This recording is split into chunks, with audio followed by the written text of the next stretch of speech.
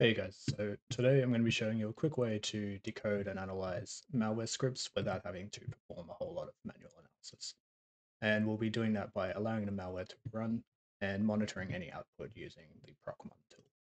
So I've already downloaded a Pikabot loader script from Malware Bazaar, and I've created a copy here so that I can preserve the original file name. Now if I go over to that file and open it in a text editor, you can see that the code just looks pretty complicated and it looks like crap. If we scroll through the code enough, we can begin to see these obfuscated arrays, hex values, and occasionally these obfuscated strings. Now, we could go ahead and try to analyze that and decode that manually, but that's for really, really long scripts like this, that's quite a painful process. So a much better way to deal with it is to use a tool like Procmon, which allows us to analyze, which allows us to hone in on specific processes and see what they're doing. So I've gone ahead and opened up Procmon.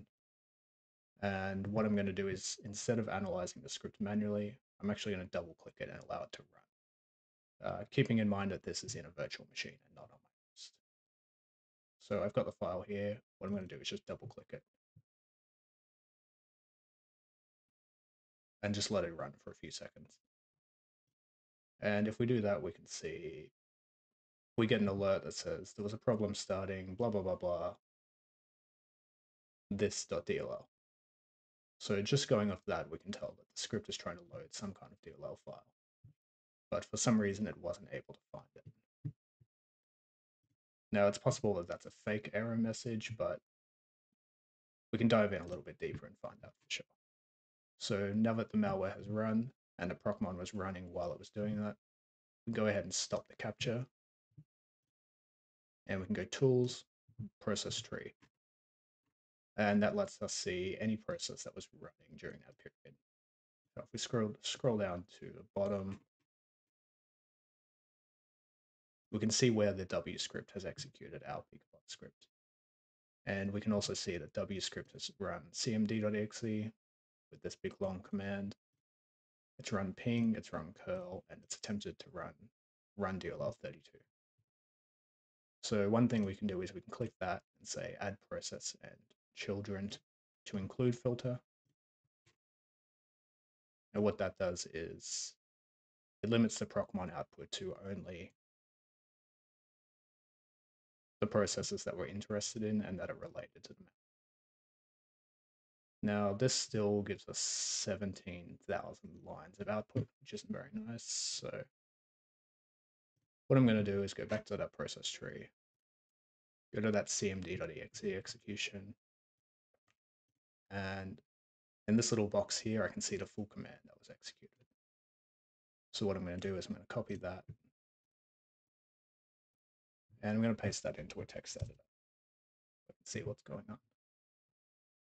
And now that the full command is in the text editor, we can see that it's run cmd.exe. It's attempted to echo some value. It's run ping. And then it's run curl to try and download a file. Now, curl is a built-in tool that allows you to download files from the internet. It's a tool that's built into all Windows installs by default. Now, going ahead and adding some new lines, we can see that curl has attempted to download a file from this IP address. It's also attempted to go from this IP address, and it's also attempted this one here. Now, I don't actually know what happens when you put that many, when you try and put 3 URLs in one command, but we can tell from here that it's trying to download something from one of these. And if we scroll down a little bit, we can see that it's got the -o parameter, which specifies where to download the result to. And we can see that it's tried to save a DLL, the same name that we saw before in that run DLL32 alert. Scroll down a little bit more, we can see it's attempted to run ping, and then it's attempted to use run DLL32 to execute that same file that it just downloaded. Now, since this file is running in a virtual machine, it doesn't have networking enabled. I would assume that it's failed to download this and it's hence failed to execute it. And that would be the reason for the error message before. So it's likely that was a real error. That was a real error message. So, anyways, yeah. Now we've extracted 3 URLs and IP addresses related to the malware, and we can say with pretty high confidence that it's just a downloader. It's attempting to download from one of these addresses, create a DLL file, and then just run it using run-dll32. And using that,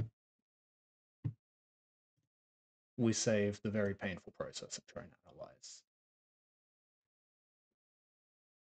what is 1,218 lines of code.